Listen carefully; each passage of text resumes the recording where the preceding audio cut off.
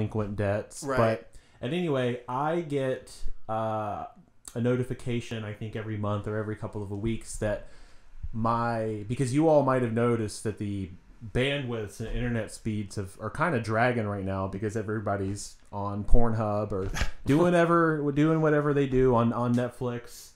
Not working, but the bandwidth is dragging, so I oftentimes switch to my 4G LTE network, and I get a notification every other week that my 4G LTE data allotment has been increased by 15 gigabytes, and they want to act like they're doing you a favor, like it's ostensibly to keep you safe so we can get through this and stay connected during COVID-19.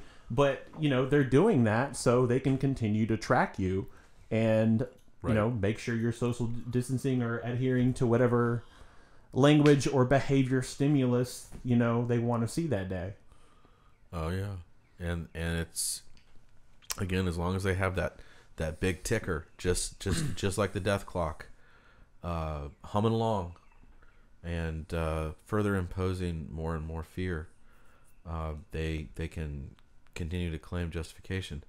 And that's why I question the so-called settled science around epidemiology and science with a capital S. Science Incorporated, and this whole use of extreme scales to control human imagination about reality. They use the macrocosm and the microcosm as above, so below type occult mysticism, and they enshrine it in this really complex, authoritative technical jargon. This is more doomscasting. Yeah, it is. It is. And the virus, it's also I love this one. Is that Warren Buffett? Yeah. For listeners only, what's on screen? Okay, so this is a meme where Warren Buffett and Bill Gates are on the same doubles team at ping pong, and there's like all these people watching them, and Warren Buffett is like looking down at Bill Gates's paddle, and it is like a 20x oversized paddle, like it's so easy to hit the ball, and the term is Bill Gates. Racketeering never felt so easy. That's because he just bought all the media. Right. And well, he conveniently steps down from the Microsoft board in February to save the world. Oh, yes. Yeah. Oh, yeah. He's such a Nelly when he talks. Oh. He's a cornball. There are some good things listen to this The falsetto. work on a vaccine, although that probably will take 18 months. That's going full speed ahead. Our foundation is funding that. We're looking at getting vaccines to everyone in the world. So in the long run, that is the key thing. Man, what is the sickness around telling you that what he's going to do? That is like paying homage to the egregore that you want everyone else to worship in the future. Where it's like, I'm going to proclaim to you that which I want you to be subservient in the future too. And check this out. Since we're on Bill Gates, this ID 2020 organization, they're promoting digital identity for everybody in the world. This is a scary article, sort of like opinion piece almost, that they posted March 28, 2018. It's a 4-minute read, guys. Yeah. And it's about how, we already have globally an estimated 95% of children receive at least one dose of some vaccine. This number is staggering. And then they basically talk about how this is a huge opportunity to basically introduce a digital ID that is integrated with some sort of immunization. Uh-huh. And this partly funded by Bill and Melinda Gates. Of course. And it's just sort of like a think tank, technocratic blog site. Mm-hmm. But, behind the scenes, these guys are probably meeting on, World of Warcraft, guilds and stuff, conspiring. And check out the disclaimer at the top. Whoa. Edison is anyone can publish on Medium per our policies. oh look, But wow. we don't fact check every story. For more info about the coronavirus, pardon me, Cerveza virus. Yeah, we're off YouTube, guys. Said it once. CDC.gov. Maybe if I say CDC 3 times, we'll reappear on YouTube. Man, Oh, yes. CDC is everywhere.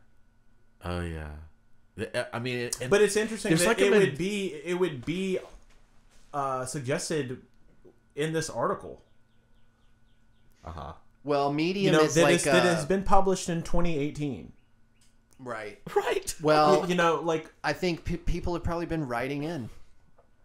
This has been passed around in the whole calculus of this whole thing, because you can see in the media. I mean, they're telling you what they're planning. Was it not on your LinkedIn? Huh? Was it not on your LinkedIn? No. I see. We got one there. One of the digital gulags. And they just read that first unitalicized sentence. An estimated 95% of children receive at least one dose of some vaccine. This number is staggering. No other public health interventions reaches more children and impacts more families. That's like a sales pitch. I wish they spelled some S-U-M. Right. That would really help enunciate and make it a little more poignant. Exactly. And it's like, get some vaccine. And then the very next sentence of yet despite this high initial contact rate, only 37% of children in the world's poorest countries are fully immunized, meaning that they receive their full course of recommended vaccines. Well, okay, so it's just, if you look at the increase in recommended vaccines over the past 30 years, what has it gone up, like 700%, 800%? There's eight times the amount of recommended. Not to mention, that that's a racket. Within the context of this article, children are the vehicle, for this digital ID system. Here we are talking about kids again. And this number is staggering. The number of what? The number of children that get vaccinated. Why is it staggering that they get vaccinated? I think that it's, staggering. It's staggering that they would get vaccinated at all. But it's really, and I was kind of picking up on it in Bill Gates' tone in that CNN Vanderbilt interview that you were playing, it's more of this fetishizing authoritarian opinion. Right. Of who's the experts. That is everywhere today. Because, again, Bill Gates, he's a Microsoft computer programmer. Windows. Yeah. Screensavers. I don't even think he was ever even a legitimate programmer. No, he wasn't. He was a corporate manager, basically elevated to a position.